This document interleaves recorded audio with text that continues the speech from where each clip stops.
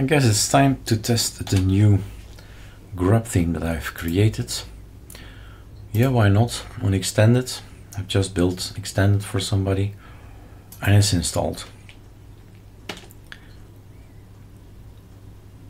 So a clean install, nothing changed.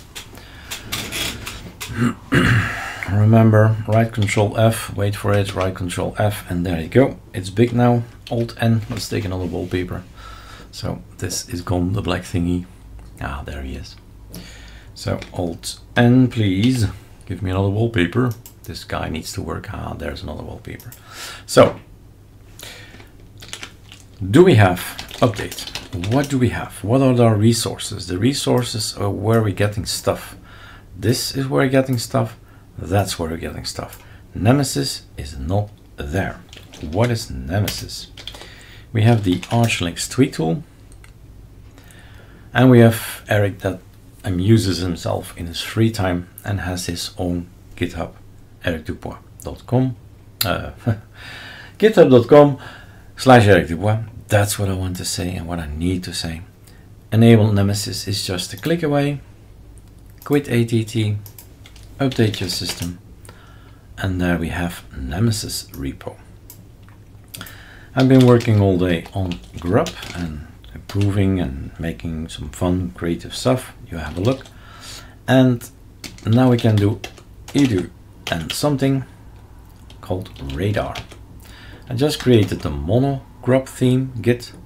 So instead of the colorful icons, I would like to have the white icons. How does that look?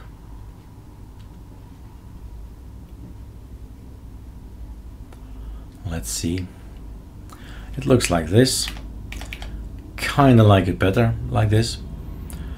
The wallpaper is still the same, so we can play around with wallpapers and fonts and all that. Probably not gonna. Alright. Remember, this is a virtual box, so in real metal it's looking a lot bigger.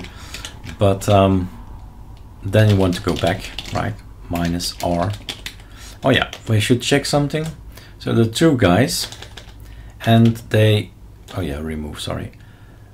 There are two guys, and what I explained in the previous video is that as a package builder, you can say that if you install the other guy, so this guy is actually the same name with other icons, then you say conflicts, and then it's going to check this.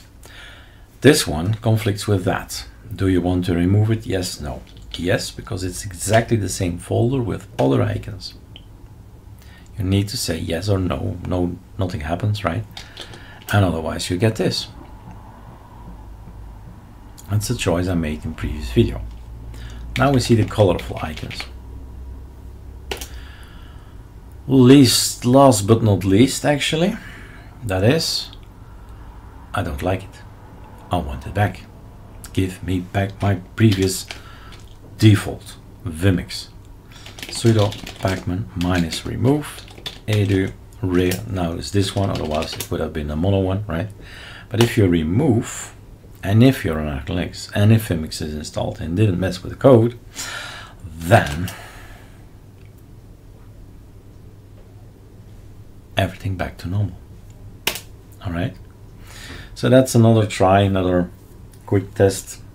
Didn't take that long to make another theme, but now this time with icons that are white.